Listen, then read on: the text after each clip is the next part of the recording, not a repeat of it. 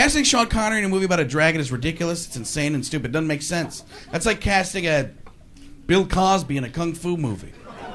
Which would be interesting, don't you think? Some guy comes in, Mr. Cosby, prepare to die.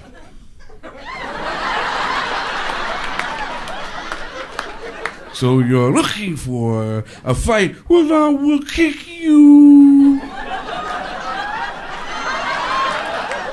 I will hit you, and then I will proceed to pull out your heart.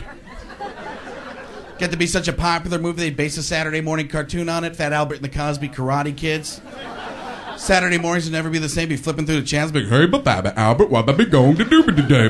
We going to kick Rudy's ass. And then the kids kicked the shit out of Rudy. Nah, nah, nah, gonna have a good time.